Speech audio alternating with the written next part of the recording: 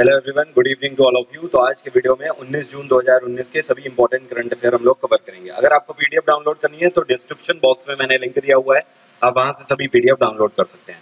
और साथ ही अगर आपको फ्री ऑफ कॉस्ट जीएस के कोर्सेज कंप्लीट करने हैं जैसे कि history, polity, geography, science and economics, तो आप मुझे अनअकैडमी पर फॉलो कर सकते हैं। और एक न्यूज है आप सभी के लिए, जुलाई फर्स्ट वीक से मैं 2019 एसएससी एस्पिरेंट्स के लिए फुल जीएस का कोर्स रन करा रहा हूं अनअकैडमी पर। अगर आपको ज्वाइन करना है तो आप अनअकैडमी पर सब्सक्रिप्शन ले सकते हैं मेरा रेफरल कोड यूज करके। रेफरल कोड मैं आपको वीडियो के एंड में अपना बता दूंगा, तो उसकी मदद से आपको 10% का डिस्काउंट यहाँ पर मिल जाएगा। चलिए वीडियो को स्टार्ट करते हैं। और पहला क्वेश्चन है, recently who has set the record of 17 sixes in a cricket inning. अभी हाल ही में ये कौन है जिन्होंने 17 छक्के लगाकर एक इनिंग में ये रिकॉर्ड दर्ज कर दिया है। ये हैं इंग्लैंड के खिलाड़ी इयान मॉर्गन। इयान मॉर्गन ने 17 छक्के लगाकर एक इनिंग में ये विश्व रिकॉर्ड दर्ज कर दिया है। अभी तक ऐसा करने वाला कोई भी प्लेयर नहीं है इनके अलावा। इससे पहले ये रिकॉर्ड था 16 छक्के का। 16 छक्के का रिकॉर्ड 3 लोग बना चुके थे। एक तो रोहित शर्मा के नाम ये रिकॉर्ड था, दूसरा एबी डिविलियर्स के नाम ये रिकॉर्ड था, और तीसरा क्रिस गेल के नाम ये रिकॉर्ड था।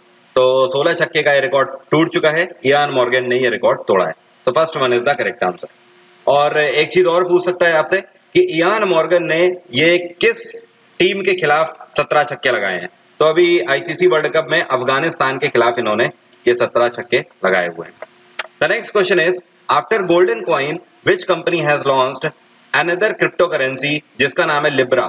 ये लिब्रा नाम की क्रिप्टो करेंसी पहले लॉन्च करी गोल्डन कॉइन, और इसके बाद गोल्डन कॉइन के बाद ये दूसरी क्रिप्टो करेंसी अपनी लॉन्च करी है लिब्रा। कौन सी कंपनी ने? तो ये लॉन्च करी है फेसबुक ने। कुछ टाइम पहले मैंने आपको करंट अफेयर्स में ही बताया था कि फेसबुक ने अपनी एक क्रिप्टो करेंसी लॉन्च करी है जिसका नाम है गोल्डन कॉइन। अब हाल ही में इन्होंने लिब्रा लॉन्च कर दिया है। इसमें इसका साथ दिया है लिब्रा एसोसिएशन ने। और फेसबुक का हेडक्वार्टर क्या है? कैलिफोर्निया, और इसके फाउंडर आपको बताइए मार्क जुकरबर्ग है। ओके, अब ये जो लिब्रा है, लिब्रा की मदद से क्या किया जा सकता है? देखो, ये क्रिप्टो करेंसी है, इसकी मदद से आप ऑनलाइन सर्विसेज की परचेजिंग कर सकते हो, आप लेन देन कर सकते हो ऑनलाइन इसका। Okay, the next question is, these days justice Arijit Pasayat is in news, he is designated in which court. अभी हाल ही में इन दिनों न्यायमूर्ति अरिजित पसायत न्यूज में चल रहे हैं।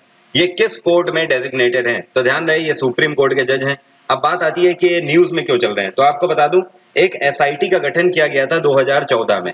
ठीक है, ये एसआईटी का गठन इसलिए किया गया था, इसका काम यह था कि चुनावों में जो पैसा यूज होता है, काला धन, उसके ऊपर रूल बनाना और उसके ऊपर न्याय देना, उसको रिव्यू करना इनका काम था इस एसआईटी का। तो उस एसआईटी के ये वाइस चेयरमैन है। कौन? अरिजित पसायत। तो अभी हाल ही में न्यूज इसलिए है क्योंकि इन्होंने अपनी रिपोर्ट पेश कर दी है, और इस रिपोर्ट में इन्होंने बखूबी लिखा हुआ है कि ये जो अभी 2019 के लोकसभा इलेक्शन हुए हैं, इसमें इलेक्शन कमीशन ऑफ इंडिया ने कितने रुपए दर्ज किए हैं, कितने रुपए जब्त कर लिए हैं। तो ध्यान रहे, 3,800 करोड़ रुपए जब्त किए हैं इलेक्शन कमीशन ऑफ इंडिया ने अभी 2019 के लोकसभा इलेक्शंस में। तो ये इन्होंने अपनी रिपोर्ट में दिया हुआ है, इस वजह से न्यूज में है justice Arijit Pasayat. The next question is, we are celebrating 20th anniversary of Kargil war victory, which is what is the theme of this year. अभी हाल ही में हम लोग 20वीं वर्षगांठ मना रहे हैं कारगिल वॉर विक्ट्री की। तो इस बार की थीम क्या है? तो ध्यान रहे, इस बार की हमारी थीम है रिमेंबर, रिजॉइस एंड रिन्यू। ठीक है, और अगले महीने हम लोग कारगिल विजय दिवस मनाएंगे। किस दिन? कारगिल विजय दिवस हम लोग मनाते हैं 26 जुलाई को हर साल। ओके, 26 जुलाई को ऑफिशियली डिक्लेयर कर दिया गया था कि भारत ये युद्ध जीत चुका है। और ध्यान रहे, इसमें 2 लोगों ने परमवीर चक्र जीता था। ये परमवीर चक्र किनको किनको मिला था? एक तो कैप्टन मनोज पांडे को मिला था, और दूसरा कैप्टन विक्रम बत्रा को। Okay, the next question is, recently who has been awarded with Manas order of the first degree by Kyrgyzstan. Kyrgyzstan की सरकार ने अभी हाल ही में अपना हाईएस्ट सिविलियन ऑनर, जिसका नाम है मानस order of the first degree, इससे किसको सम्मानित किया है? तो यह ध्यान रहे, ये चाइना के प्रेसिडेंट शी जिनपिंग को इससे सम्मानित किया गया है। ओके, इंपॉर्टेंट क्वेश्चन है। जैसे पीएम नरेंद्र मोदी को अभी तक 8 हाईएस्ट सिविलियन ऑनर मिल चुके हैं, उसी तरीके से शी जिनपिंग को किर्गिस्तान ने मानस order of the first degree से सम्मानित किया है। तो ये चाइना के प्रेसिडेंट है। और हसन रूहानी कहाँ के प्रेसिडेंट है? ये हैं ईरान के प्रेसिडेंट है। व्लादिमीर पुतिन रशिया के प्रेसिडेंट हैं, और नरेंद्र मोदी आपको पता ही है ये प्राइम मिनिस्टर हैं भारत के। ओके, और अभी किर्गिस्तान में 19th एडिशन हुआ था एससीओ का। ध्यान रखिएगा, एडिशन बहुत इंपॉर्टेंट है, यहाँ पर ध्यान रखिएगा। किर्गिस्तान की कैपिटल बिश्केक में यह हुआ था और इसको कंप्लीटली एड्रेस किसने किया था? नरेंद्र मोदी ने इसको एड्रेस किया था इस बार completely. The next question is recently पजाविला रामेसन has been passed away, he was a poet of which state? अभी हाल ही में पजाविला रामेसन का निधन हो गया। ये एक कवि थे जो कि कौन से स्टेट से बिलोंग करते थे? तो ध्यान रहे, ये बिलोंग करते थे केरला से और इनको केरला साहित्य अकेडमी अवार्ड से भी सम्मानित किया जा चुका है इससे पहले। तो 13 जून को अभी हाल ही में इनका निधन हो गया। भारत ने अपना एक कवि खो दिया। The next question is, which state government has launched 118 websites to take approval for building plan? ये कौन सी राज्य सरकार है जिसने एक साथ 118 वेबसाइट्स लॉन्च करी हैं, जिनसे अगर आपको बिल्डिंग प्लान चाहिए तो उसका अप्रूवल आप इन वेबसाइट्स के थ्रू ही ले सकते हो। अब इसके लिए आपको सरकारी महकमों में जाने की जरूरत नहीं है, आपको वेबसाइट में ही अपडेट कर दिया जाएगा अगर आप बिल्डिंग बनाना चाहते हैं तो ये राज्य सरकार है कर्नाटका। अब कर्नाटका में सरकार किसकी है? कर्नाटका के सीएम है एचडी कुमार स्वामी। क्या नाम है? एचडी कुमार स्वामी। ओके, तो एचडी कुमार स्वामी की सरकार ने 118 वेबसाइट लॉन्च करी है। ये बहुत ही अच्छा इनिशिएटिव है। इसके तहत क्या होगा देखिए, इसके तहत पहली चीज तो लोगों का मनी बचेगा, दूसरी चीज टाइम बचेगा और तीसरी चीज जो सबसे बड़ी बात है करप्शन से यहाँ पर छुटकारा मिलेगा। ऑनलाइन वेबसाइट के थ्रू अप्रूवल मिल जाया करेगा, कोई भी यहाँ पर मीडिएटर देखने को नहीं मिलेगा, तो इस वजह से करप्शन से भी यहाँ पर छुटकारा मिलेगा। So that great move has been taken by Karnataka government, HD Kumar स्वामी। और पंजाब के सीएम आपको बताइए कौन है? कैप्टन अमरिंदर सिंह। गुजरात में सरकार है विजय रूपानी की और महाराष्ट्र में सरकार है देवेंद्र फडणवीस की। The next question is, recently Reserve Bank of India has imposed ₹1 crore penalty on which commercial bank? Again important question, अभी हाल ही में किस कॉमर्शियल बैंक के ऊपर 1 करोड़ रुपए की penalty reserve bank of India ने लगाई है? तो आरबीआई ने 1 करोड़ रुपए की पेनाल्टी लगाई है एचडीएफसी बैंक के ऊपर। ये जो पेनाल्टी लगाई है ये धारा 47A के तहत लगाई है और 46(4) के तहत लगाई हुई है।